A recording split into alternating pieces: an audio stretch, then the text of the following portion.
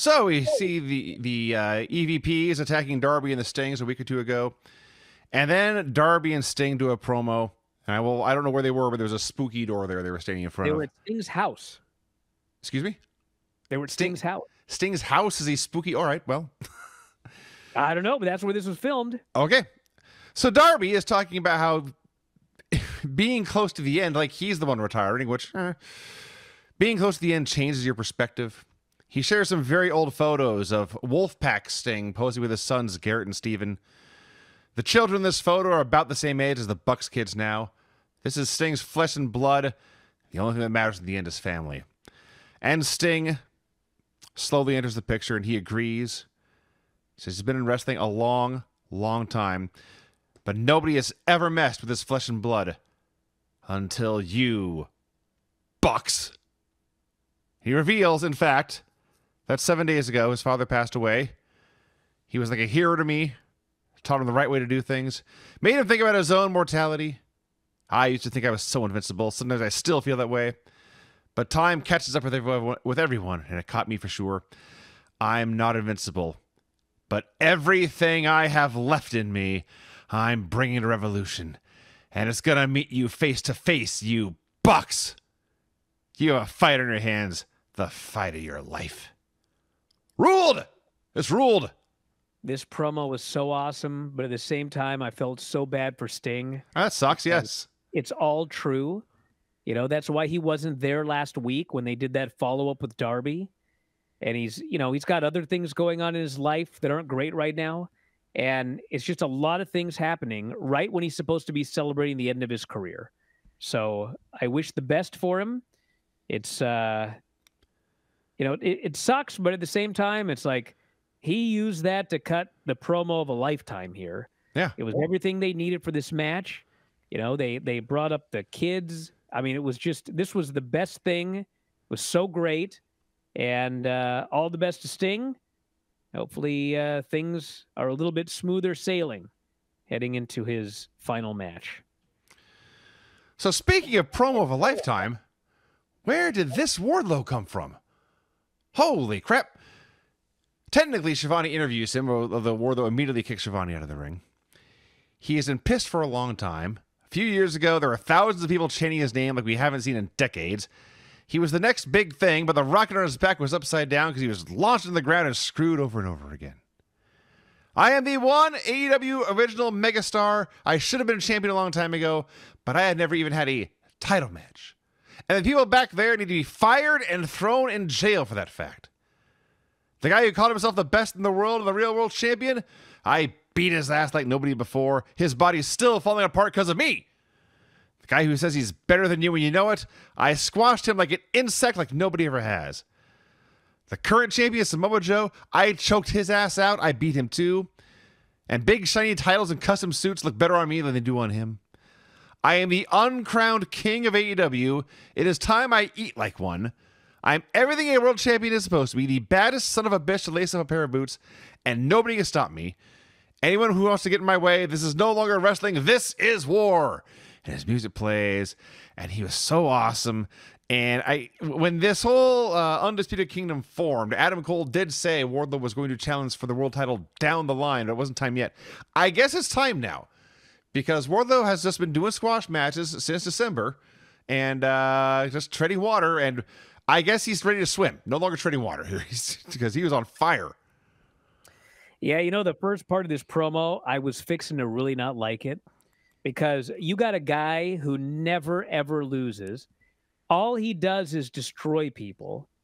And he's sitting there complaining that the rocket was strapped to him upside down and he was sent to the ground. And I was like, brother, what are you talking about here? But when he finally got to the point of, I have never got a world championship match. And this is what I did to CM Punk. This is what I did to MJF.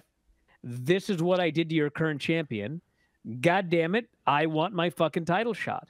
And by the end, I thought, this is the best Wardlow promo I've ever heard. And, you know, for a long time, Wardlow looks great. Fans like his short matches. But, you know, what else are you bringing to the table here? Like, can you do a long, great match? Can you cut a great promo? There's a lot of questions. Well, we now know that with the right material, he can sure fucking cut a great promo. So I do think that probably at some point coming up, he is going to get that first title shot. I also think that, I mean, man, he mentioned MJF a lot. I don't know if MJF is back like imminently, but it sure felt from watching this like he's going to be back imminently. I don't think they're going to do MJF and Wardlow at the pay-per-view. That seems awfully rushed. Plus, you'd probably end up beating Wardlow. Yeah, I know. I don't know. I don't know that he mentioned MJF any more than he mentioned CM Punk, and they're certainly not doing CM Punk and Wardlow at the pay-per-view. So well, no. That's still down the line, I think. Regardless, I don't, like I say, this was for sure the best promo of his career. Maybe I'm forgetting something. It's been a while. I don't remember any other very good ones. He came out there and said, I'm big and bad, I'll beat people up, and that's what he would do. But the actual promo itself was nothing special. This was awesome. We see the Bang Bang Scissor Gang winning on Rampage, and if you watch that match, there was one point where Jay White was on the apron, and as Billy Gunn was running the ropes, he knocked him off. So they do a promo afterwards, and Billy begins by apologizing. And they didn't even show this part. In the video package, they did not show Billy Gunn knocking him off the apron. But Billy does apologize to Jay White for doing that. He's trying to reunite with his kids, and they're going back and forth. And so, as a reunion, Jay proposes a trios match for probably Rampage, I guess, for Billy Gunn, Colton Gunn, and himself, Jay White, as a trios team. No Austin Gunn, but that's apparently that's on Rampage this week. Yeah, we're still here in the part of the story where it's like, the fuck did you guys get for teaming up together? Like, you've won one 12-man tag. Yeah, are there 12-man titles I'm unaware of? I don't know. What is this whole thing? You've already talked about how much you have titles. Like, what are we doing here? I still don't have an answer. They're just together, and I presume that the heels are going to turn on the baby faces imminently. The only reason I can think of not to do that is if this shirt is selling particularly well, they may drag it out. But I can wait a month. Yeah. Will Ospreay hype video to announce he will be at All In London in August. Like, well, Jesus, I hope we don't have to wait that long. And then, thankfully, they announced he will also be on Dynamite next Wednesday night. And also, at Revolution, they very casually announced Wardlow will be in something called Meat Madness. Yes. We were later than Will Hobbs is also involved in this somehow. It sounds like a Monster Mash Battle Royal. A Haas Battle Royal. I'm sure the Iron Savages will be in there. Maybe Tager and Killswitch. They don't have a ton of giants in this company, but they just take the ones they have and put them in a mini maxi battle royal. Speaking of which, Renee interviews the Don Callis family about Takeshita and Will Ospreay. Callis repeats that Ospreay and Takeshita are the two best wrestlers in the world, with Will Hobbs standing right next to him. I am on my way in the Don Callis family jet to pick Ospreay up personally from the United Kingdom. Hobbs is going to hurt a lot of people in Meat Madness. And don't forget Sammy Guevara, you little cuck. And he relished. And the crowd gasped when he called him a little cuck. Relished saying that word on TNT here. We got a score to settle. I'm keeping an eye on you. I think he relished saying little cuck and also Meat Madness. It's both fun to say when you think about it. You have the Peacock app, Granny. It tells me that I'm not on it anymore. Well, you better start logging in because I've been paying for it every month.